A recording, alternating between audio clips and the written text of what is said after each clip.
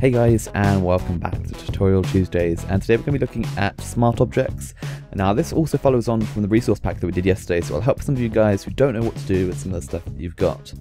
To kick it off, we need to know what exactly smart objects can do. So here we've got two samples of the exact same image, they're the exact same size, same shape, everything identical. What I'm going to do is I'm going to make one of them a smart object by right clicking, going to convert to smart object, and then one of them is going to stay as a raster image, just there. There we go, so one's a smart object, one's a raster image. Now what we're going to do is we're going to scale these down. There we go. Hit enter to apply the transformation. So we now know that they're that size. Now, as we all know, if we make a raster image larger than it's supposed to be, it's going to get pixelated and blurry. So if we transform these back up to about the size they were, there we go. The raster image has become blurry because we applied that transformation. We made it smaller, then we made it bigger again, and we can't do that. It's lost its quality. It remembered to be small, and now it can't remember what it's supposed to be like when it's this big. However, the smart object, it's kept its quality, it's kept its clarity, and now I'm going to explain to you why that is. When we created a smart object, what it actually did is it created like a sub-document, a document within inside this one. So what we can actually do is there's the thumbnail changed to indicate that it's a smart object, and what you can do is you can double click on that and I'll enter into the document. So this is the sub-document that it is, and what we can actually do is we can change it. For example, I'm just going to do Control I to invert the colours, and now I can do Control S to save it, and then we can exit out of this, and there we go. They're two very different ones. But yeah, I'm going to go into some more details on what you can do with smart objects in this tutorial. Right now, so I'm going to show you what you can do with multiple objects and some ways that you can manipulate smart objects to your advantage. So here I've got two layers, and you can actually create a smart object of multiple layers. So if we select both of them and go right click, convert to smart object, it will combine them together, and we can go into that smart object, and again these two objects will be here just as they were. As you'll notice, the document itself is the size of the objects that you converted, so it isn't the same size as the previous one. Another thing to note is that if you turn on guides, let's do Control semicolon, the guides in this document also transfer over to the guides in this one, so they're the exact same, so you can see proportions and so on. Now what we're going to do is something that you'll notice in some of my personal designs is that I like to play around with the perspective. So if we go to, while we've got the smart object selected, we're going to go to Edit, Transform, Perspective, and then you can change the perspective of things. There we go. Well, I quite like playing around with stuff like this. Now that looks pretty nice, but wait, no, I misspelled a word, or I want to change the wording. Now usually you wouldn't be able to do this very easily, so what we can do is we can go into the smart object, and it remains as it used to be. So it's just transforming, sorry, the smart object. So here we can go in and change the text and go to, there we go. Hit Control S to save, go into here, and as you can see it's updated it, which is great. So now we're going to look at a few of the mockups that were released in the resource pack yesterday. Now we've got two logos here, which I'm going to show you how to do, and you need to search for the smart object. So it's usually labelled in the text layer. You can say your logo's here, double click on layer icon. So you should double click on the layer icon, and there we go, we're presented with our logo. So we can just drag in the one that we want, hit enter, we need to hide the previous one, Control S to save it, there we go, and then as you can see it's updated, and that's great. So we can now save this document and use it as we like. Now in this one, it uses color, so you've got to note that the color that you have in your actual logo, as you can see here, is the color that you're going to be using. So I'm going to try dragging in I still need the dark one, there we go. Hide the previous one, Control S, and then there we go, it's used our color. Now this particular logo doesn't work as well with this design, but it certainly demonstrates the fact that you can use color in it.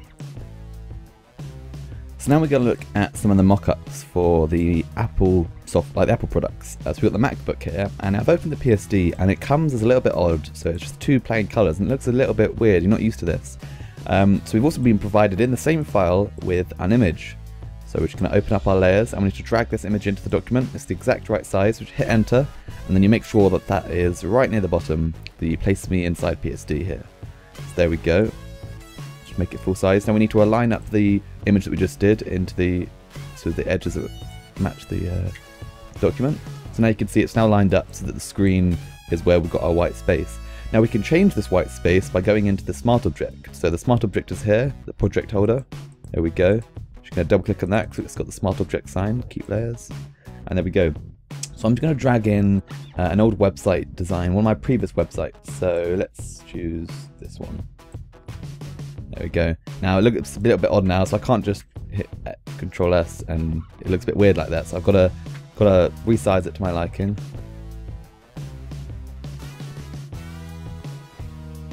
Control S to save it. We can go into our first one, and it looks like it's on my website, which is pretty awesome. So I hope this has helped you guys. We're just going to go into a couple more things with smart objects and then wrap up this tutorial.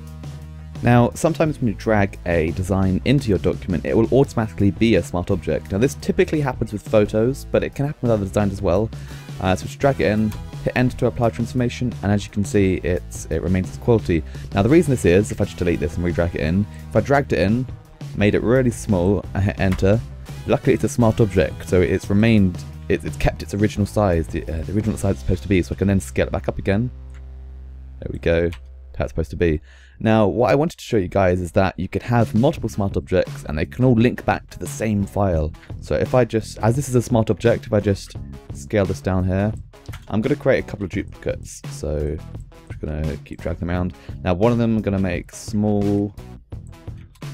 One of them I'm going to apply transformation to. Transformation, let's warp it so we can make it look really weird and different. There we go.